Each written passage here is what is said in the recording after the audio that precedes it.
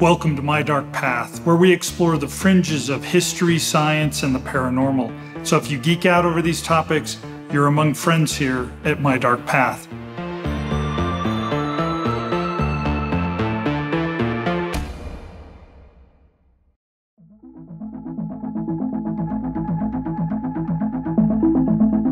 To most people, Los Angeles is synonymous with Hollywood, the show business capital of the world. It's the dream factory that brings us the movies and television shows that shape our lives.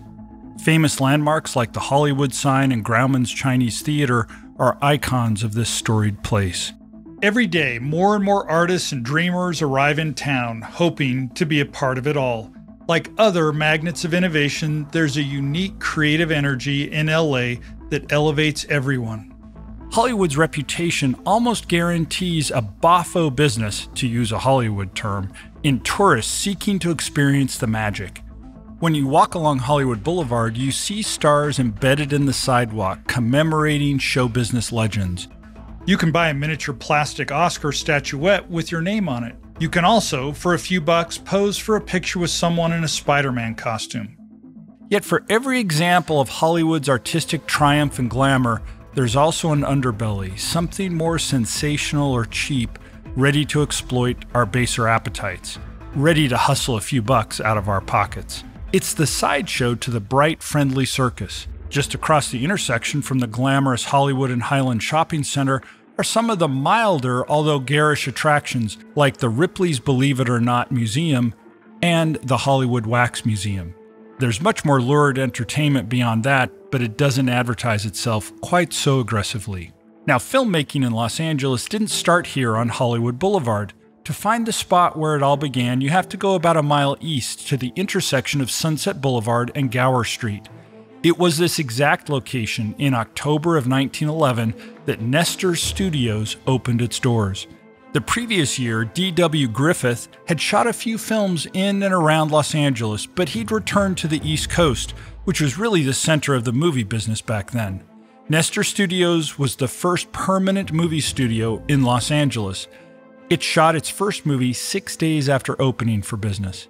Other studios soon followed, and Hollywood started growing into the entertainment juggernaut it is today.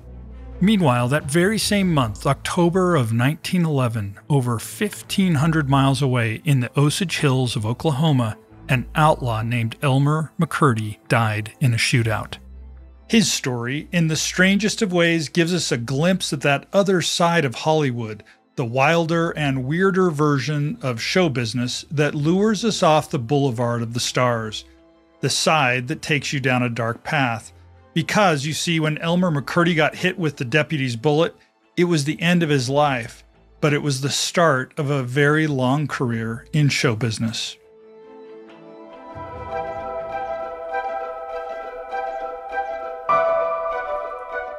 A daring gang of outlaws slips aboard a train in broad daylight. A quick-thinking security man throws the key to the strongbox off the train before dying in a shootout with this gang of criminals. Without the key, they're forced to blast open the strongbox with gunpowder. The gang's leader viciously bludgeons the head of the train engineer before hurling his body from the train. Passengers are lined up to have their valuables taken. One, who tries to run away, is shot in the back. The gang of thieves find their waiting horses and escape into the woods. But as they're focused on the loot they've stolen, a posse catches up to them and guns them all down, and justice prevails. Sounds exciting as a movie, doesn't it? Well, it's one of the most influential American films of all time. It's called The Great Train Robbery, made by Edwin S. Porter for the Edison Manufacturing Company in 1903. It runs about 12 minutes long, an epic when most films ran a minute or less. It's got action, stunts, comedy, gunfire, an explosion, and an infamous close-up where the leader of the robbers aims his gun directly at the camera and fires.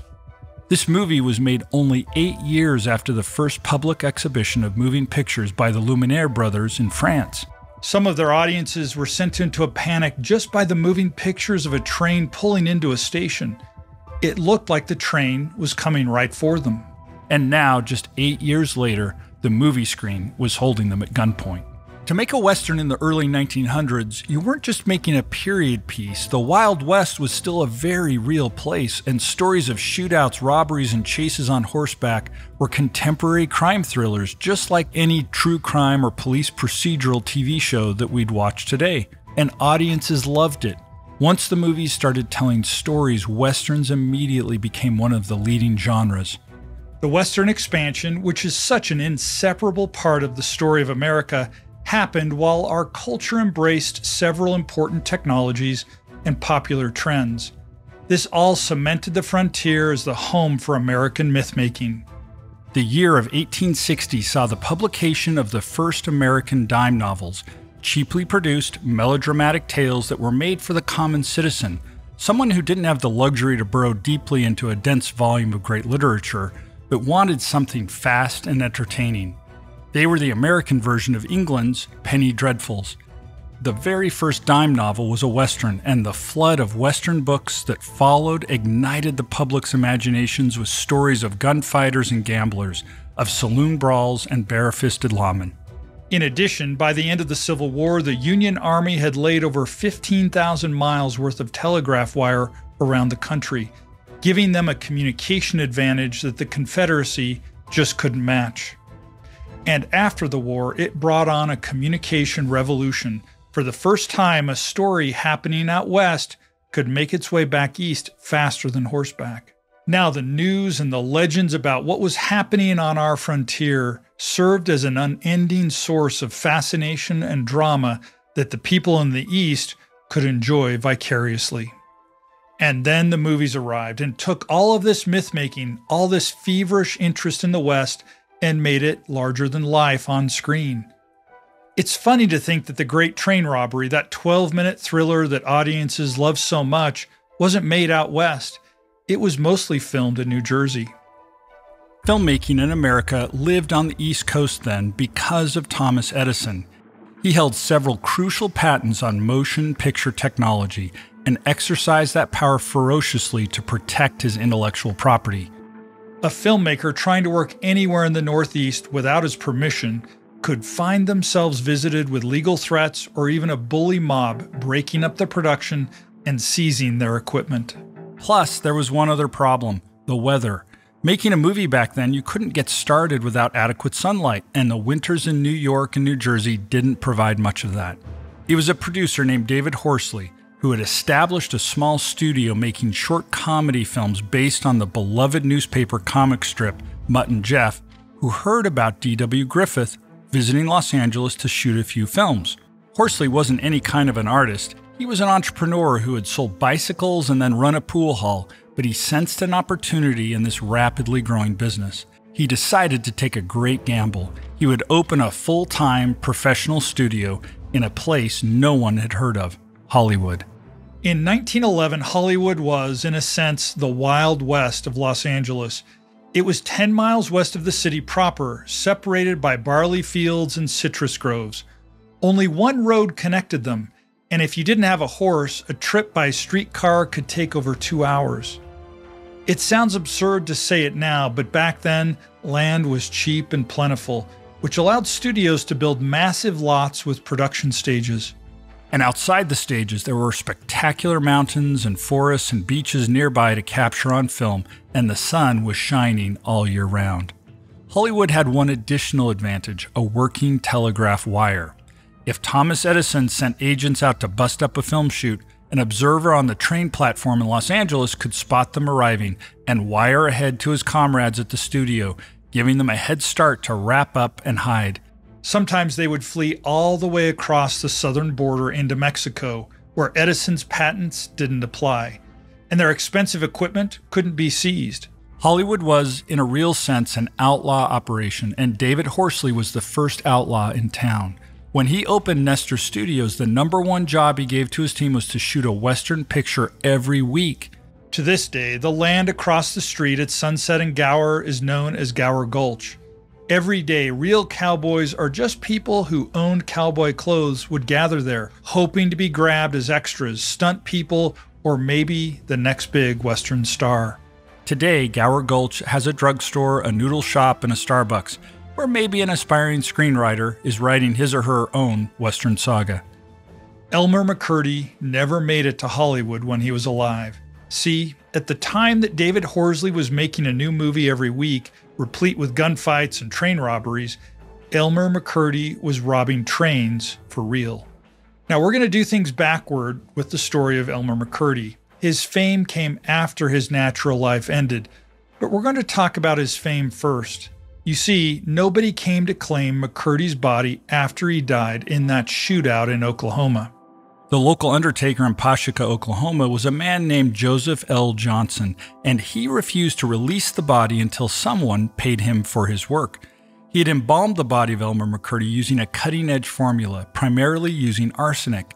Then he decided to take this bad luck of an unclaimed body and turn it into an opportunity. He propped up the body of Elmer McCurdy in his shop to show off the quality of his embalming technique. It wasn't often that you got a relatively young, fit corpse. There's nothing wrong with McCurdy's body but the bullet that had killed it. It made him a great spokesmodel. Hordes of curious visitors began to fill the shop, and Johnson realized that not all of them were likely to need embalming services anytime soon. But they were drawn to the ghoulish spectacle of this dead crook. Johnson moved McCurdy's body to the back room. According to some accounts, the fee to see his body was a nickel, and you had to put a nickel in his mouth if you dared. Johnson had, quite by accident, created a tourist trap. It was around this time, it's believed, that McCurdy's body was given the nickname, the Bandit Who Wouldn't Give Up. The thing about a good name is this: people start to make up their own story about how it came to be. It provides an aura of mystery. You can picture it as the title of one of those Western dime novels. Johnson kept collecting nickels from passersby for 5 years.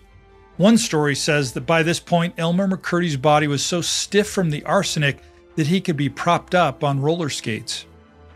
Johnson had been in a hurry to get rid of McCurdy 5 years ago, but he had certainly become a lucrative side business. Finally, though, he turned over possession of the body, believing that the chance had finally come to lay him to rest. Now, there are different versions of what happened next, but McCurdy's body didn't get buried like Johnson believed he would. He wound up in the possession of James Patterson, the owner of a traveling carnival. In some versions of the story, old members of McCurdy's gang claimed the body and then resold it. In another version, Patterson himself came to the Johnson funeral home, claiming to be Elmer's long-lost brother. Whatever swindle he worked out, James Patterson shipped Elmer McCurdy's body to Arkansas City, Kansas to become an exhibit in the Great Patterson Carnival Show. They even gave McCurdy's nickname a little added flourish. He went from the bandit who wouldn't give up to the outlaw who would never be captured alive. Carnivals were a booming form of entertainment across America at this time, and had been so since the midway at Chicago's World Fair of 1893. There were dozens of carnivals crisscrossing the country all year round, and every one of them was competing for sensational, strange, and macabre attractions. And as the Patterson scheme proved, they were willing to play dirty. The Pattersons featured the outlaw who would never be captured alive for 6 years. And then, while we don't know the details, it seems like they fell on hard times because they used the body of Elmer McCurdy as collateral for a $500 loan, which, incidentally, they never paid back. Now, an ex-police officer named Louis Sonny had a dead body he needed to make some money off of. This wasn't new territory for Sonny, though. He'd been charting his own path through the exploitation economy for years. After he'd left the police force, he happened to stumble across a fugitive bank robber named Roy Gardner. He captured Gardner, collected a handsome reward, and then used that reward to produce a silent film about his own heroism. The movie was called, naturally, I Captured Roy Gardner. Perhaps these days he would have produced a true crime podcast. Sonny seemed to have a knack for self-promotion and for leveraging his audience's hunger for lurid tales about outlaws. By the time he took possession of Elmer McCurdy's body, he had a whole traveling exhibit called the Museum of Crime. It featured wax replicas of legendary outlaws like Jesse James and Billy the Kid, and now he had a real body of a not-so-legendary outlaw, but audiences didn't need to know that last part. Traveling with Sonny, Elmer McCurdy went further than he ever had in life. The Museum of Crime became a part of the official sideshow of the first ever Trans-American foot race in 1928. Joggers started out in Los Angeles on March 4th, 1928 and ran over 3,400 miles in 84 days, ending at Madison Square Garden in New York City. Out of the 199 runners who started, only 55 finished. The newspapers called it the Bunyan Derby, and every step of the way they were accompanied by the outlaw who would never be captured alive. With audiences clamoring for him everywhere, it's no surprise that Hollywood would soon discover Elmer McCurdy. In 1933, Louis Sonny loaned, or more likely rented, McCurdy's body to a fellow filmmaker named Dwayne Esper. Dwayne Esper was one of the earliest examples of a true exploitation filmmaker, making cheap, shoddy films with shocking titles and shameless displays of violence and nudity.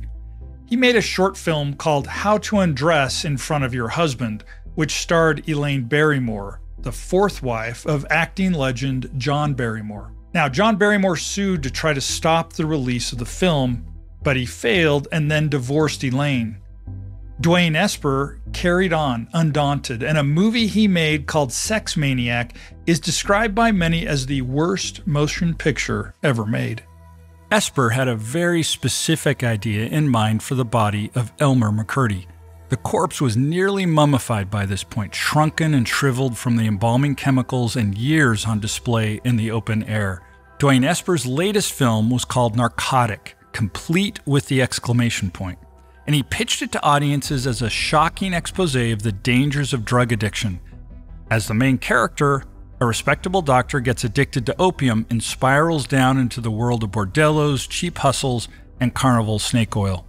Elmer McCurdy's body in a coffin was propped up in the lobby of a Los Angeles movie theater where Dwayne Esper would tell shocked moviegoers that this withered, horrifying cadaver with its paper-thin skin belonged to a drug addict who'd been shot while robbing a pharmacy. People were appalled, people were horrified, but people bought tickets.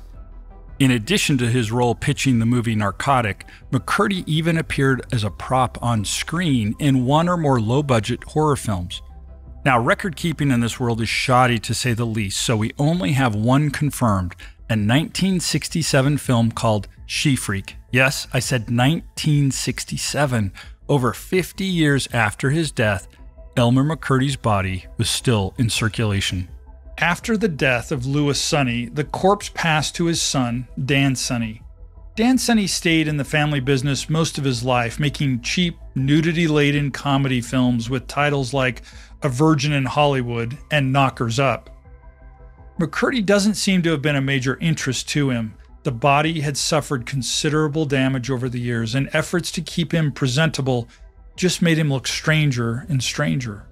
Once, while he was on display at a sideshow at Mount Rushmore, a strong wind even blew off his fingers. In 1966, Dan Sonny finally sold the body to one of Hollywood's most colorful characters of the 60s, an entrepreneur who called himself Spoonie Singh. His full name was Sapuran Singh Sunder, and he came from a small farming village in India. And here's a short clip of Spoonie Singh appearing on a game show. About 60% of it is movie stars, and then we've got religious figures, world leaders, and we've got a tremendous horror chamber that really appeals to the children. It's a variety show. That's about what it is. A variety show in wax. Yeah, they're very popular. I guess Madame Tussauds in London is the most famous. You would agree with that? That's right, yes. But they have one in Washington. We're going to have one here in New York. Mr. Singh has one in Hollywood. And I have one right here on the stage with me. Thank you very much, Mr. Singh. It's very nice to have you with us. But in Hollywood, where you can be just about anything you can imagine, Spoonie Singh saw just how much tourists love the star symbols embedded in the sidewalk and the handprints in the concrete outside the Chinese theater. And he came up with an idea to let tourists get even closer to the stars they adored. He bought an empty brassiere factory on Hollywood Boulevard and turned it into the Hollywood Wax Museum, the same one I mentioned in the introduction that you can still visit today. It's just a few steps away from the theater where they hold the annual Academy Awards. Real stars may be in Hollywood just one night a year, but their wax doppelgangers are always in season.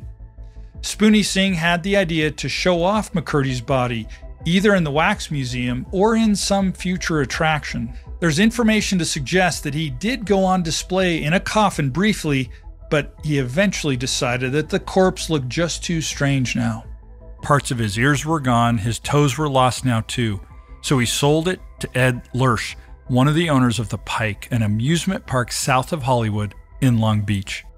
And as far as we can tell, Ed Lurch genuinely did not know that he was purchasing an actual dead body.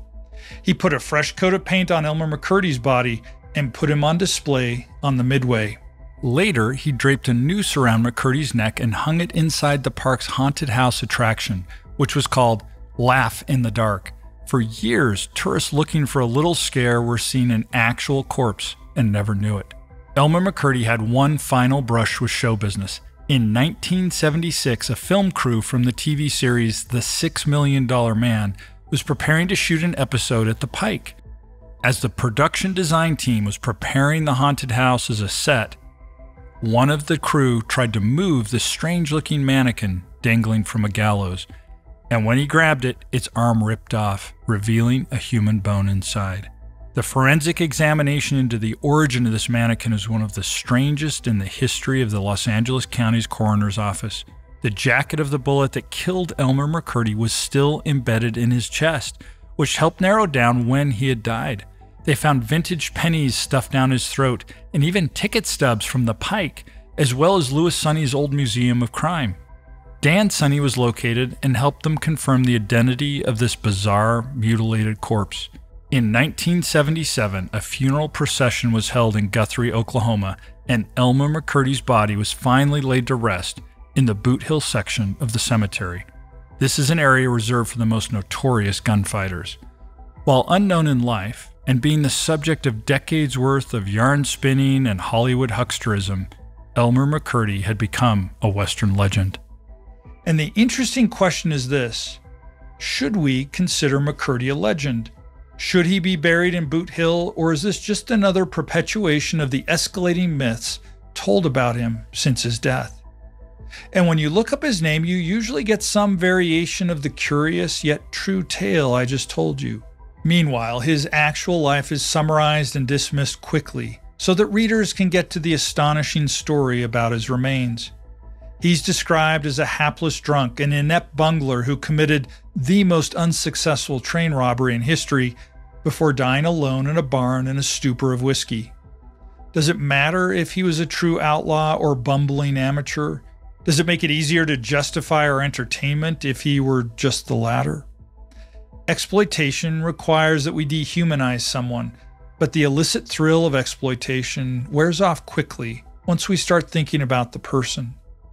So we decided to take a deep dive into the real life of Elmer McCurdy. Not the bullet point summary, not the source of Hollywood entertainment, and not the legend of a pathetic failure, but a genuine study at what we could find about his actual years on this earth. It's an opportunity to treat someone, now long dead, as we'd like to be treated a century from now. Elmer was born in Washington, Maine in 1880. His mother was Sadie McCurdy, just 17 and unmarried at the time of his birth. Sadie's brother, George, and his wife Helen adopted Elmer to save Sadie the shame of having given birth as an unmarried mother. We don't know the true identity of Elmer's father, but later in life, he sometimes used the alias Charles Smith, which was the name of a cousin of Sadie's, and one of the people suspected of possibly being the real father. Sadie lived with George and Helen, and little Elmer called her his aunt. When George, the man he knew as his father, died of tuberculosis, Sadie finally told him the truth. After these two shocks, Elmer began to struggle with alcoholism, a sickness from which he never completely recovered. He apprenticed as a plumber and made a good living for a few years, though this was during one of the worst depressions in American history that followed the Panic of 1893. Eventually, he became dependent on his family again. In 1900, Sadie passed away, and Elmer McCurdy became an itinerant worker, doing anything he could find, including plumbing and laboring in a lead mine. He eventually reached Kansas, working as a plumber in Cherryvale. In 1901, he was arrested for public intoxication. His struggles with drinking made it hard for him to hold a permanent position anywhere, but he kept on finding a way to support himself. In 1907, he enlisted in the Army at Fort Leavenworth. We don't know what prompted his decision, but as his brushes with the law increased, perhaps it was a judge who suggested that military service could help him get back on the straight and narrow. And this is where I have a real problem with the depiction of Elmer McCurdy as a hopeless drunk. The U.S. Army in 1907 was deliberately kept very small, and they weren't desperate for recruits. In addition, Elmer McCurdy was trained as a machine gun operator and then trained further in his handling of nitroglycerin. These were highly technical and exceptionally dangerous jobs, and you wouldn't just hand them out to somebody who was at risk of blowing themselves up.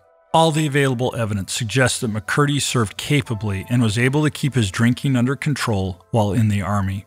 After 3 years, he was honorably discharged. Again, not something that happens if you're a habitual troublemaker. There are even hints that he wanted to stay in the military, but longer enlistments were very rare then. Elmer McCurdy was a free civilian once again, and this was November 7th of 1910, 11 months before his death. Just 12 days after his discharge, Elmer McCurdy and a friend from the Army were arrested in St. Joseph, Kansas. The charge was possession of burglary paraphernalia. What they'd been caught with were chisels, hacksaws, nitroglycerin funnels, gunpowder, and in the court's words, many sacks. Elmer, at this point, a recently discharged soldier with an honorable record, pleaded with the judge that he and his friend were using these materials to develop a pedal-operated machine gun to sell to the Army. Whether or not this alibi was true, it seemed to match his Army records and his technical skills, and in January of 1911, he was found not guilty. And whether or not he intended to embark on a life of crime before this, a life of crime is exactly what Elmer McCurdy pursued from this moment on. Elmer fell in with a group of people known as the Yeags. Yeags were essentially people who lived as hobos, scraping together a life along the rail lines, hopping trains, moving from town to town. But unlike most hobos, Yeags looked for criminal opportunities wherever they went. And for Elmer McCurdy, the Yeag life brought him to Oklahoma. Elmer had skills that had great potential among the Yeags, and his time in the Army meant that he could handle himself in dangerous situations. Although his career as a robber of banks and trains only lasted a few months and was cut fatally short, when you take a closer look, you can't dismiss him as a bungler. While we've all seen the episode from Breaking Bad, robbing a train is not an easy thing to do in reality. At this time, trains were always partly armored, patrolled by guards, and sometimes armed with light artillery or machine guns. Some trains had better equipment than the Army. Guards were trained to shoot on sight whenever possible, and if they were outnumbered, it was a common tactic to barricade themselves within the armored cars of the train and fight off the robbers from there. If the guards could hold off the bandits long enough, they would eventually receive reinforcements, usually in the form of heavily armored mounted security troops. Sometimes reinforcements would even come from the U.S. Army. And even if you could make it past all that protection quickly enough to outrun reinforcements, most train robbers lacked the sophistication to blow their way into where the loot was. The bottom line is this, that even trying to rob a train would far more likely get you killed or thrown in jail or run off than to put any money in your pocket. And yet Elmer McCurdy did it, and not just once, but several times. The key ingredient to his burglaries was nitroglycerin. Elmer's gang could get into armored cars and then use it to blow off the doors of safes. And if he were as sloppy and as inept as his reputation, bringing something as incredibly unstable as nitroglycerin to a train robbery could have easily led him to killing himself or maiming others. And while it seems to have given him a dangerous reputation, there are no records of anyone getting hurt or killed from his nitro use, including himself.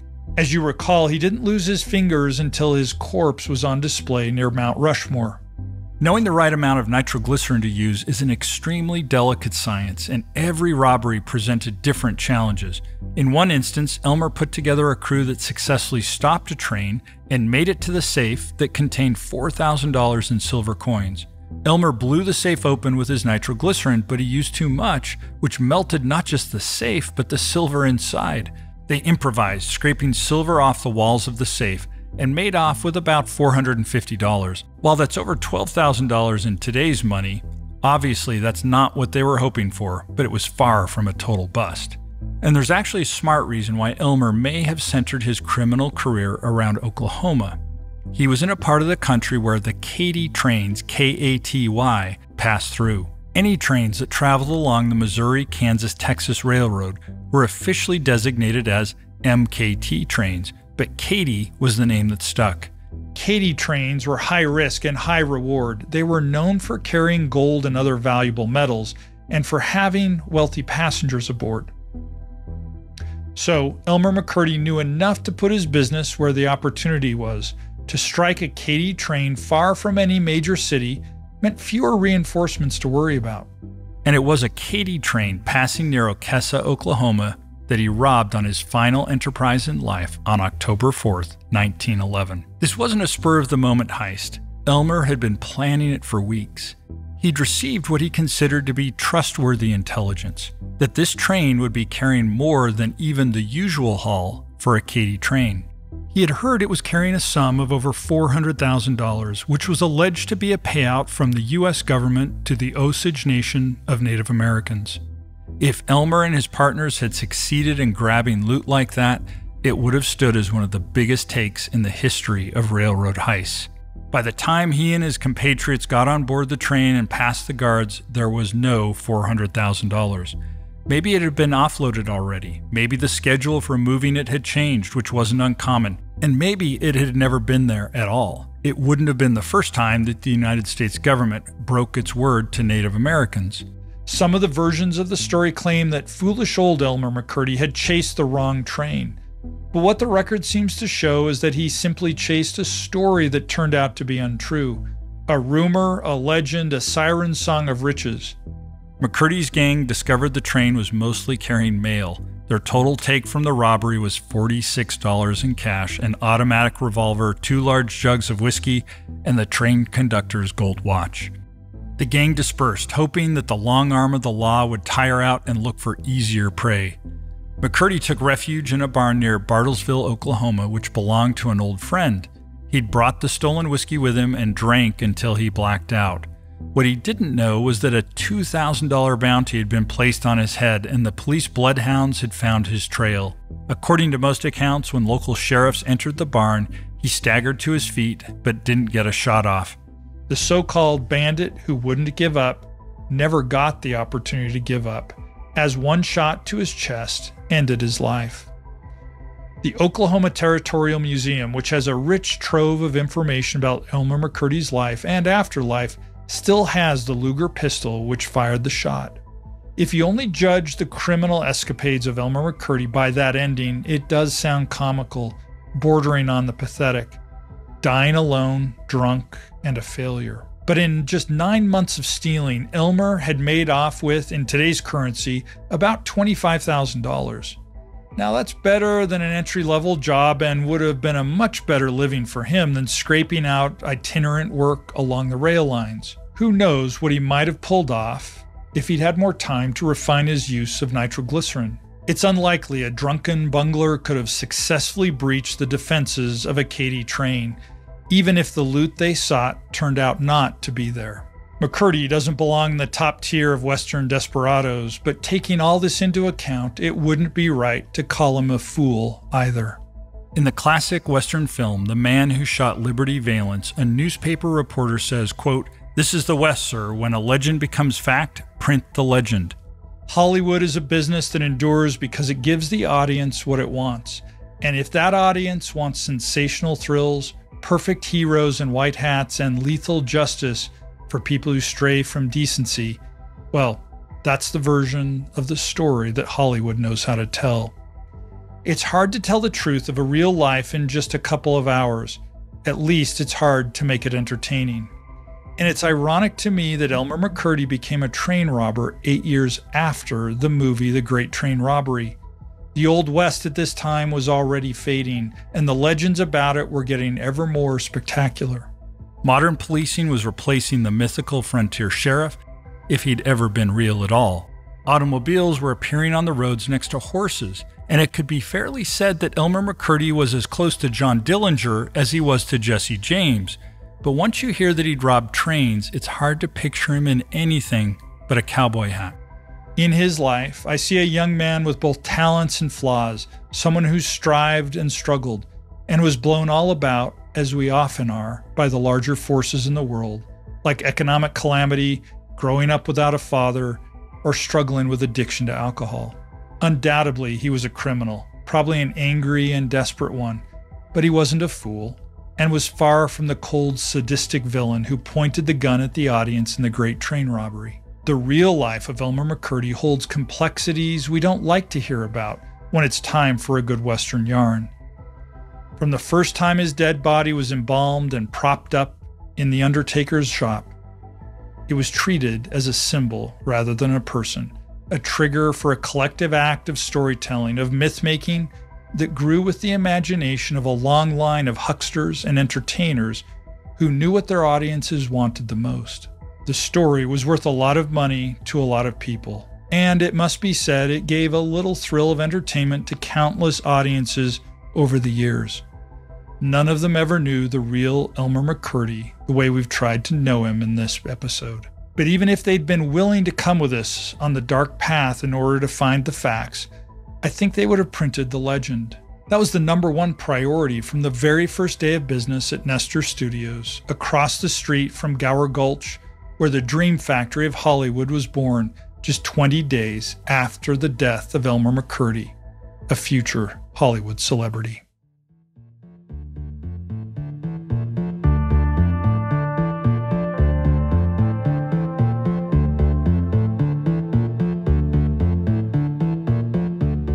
Thank you for watching My Dark Path. I'm MF Thomas, the creator and host. If you enjoyed this episode, please give it a like and share it with others. Again, thanks for walking the dark paths of history, science, and the paranormal with me. Until next time, good night.